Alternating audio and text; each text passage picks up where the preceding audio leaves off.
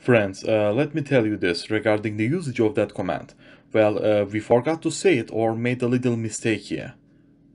Now, we had added the move operation things under these commands, and we wrote where this was in regards to the jog setting.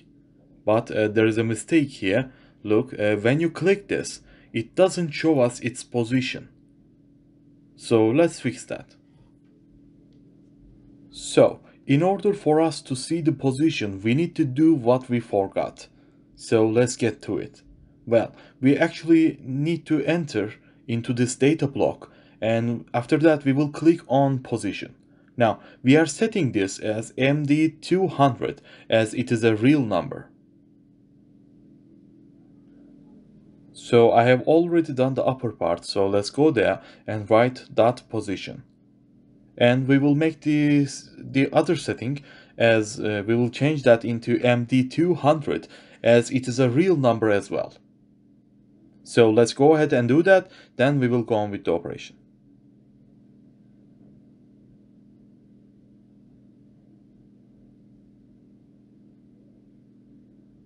So we will make this segment as well.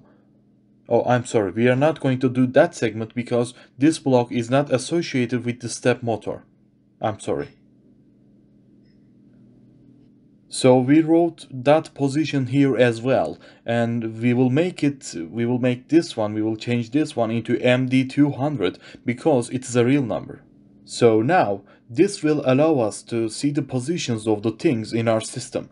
I mean, we can see the positions when we open up the screen, but we can also see them without having to open the screen. So that was, well, you can move the position to wherever you want.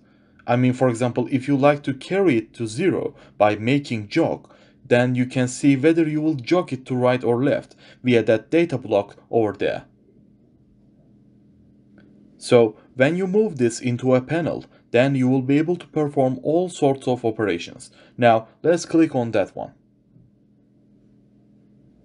Well, I have clicked on that one and let's go down. Look, at the moment my axis is at positive 90. So let's see.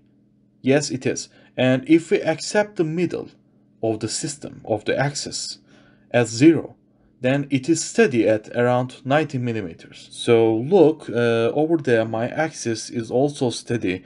I mean, it wouldn't hurt if I move this under there to perform this operation while I'm working with these blocks.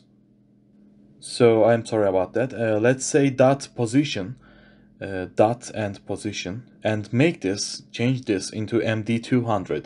I forgot that one, so let's do it. I'm clicking on software changes for the operations I have done, and I am loading it.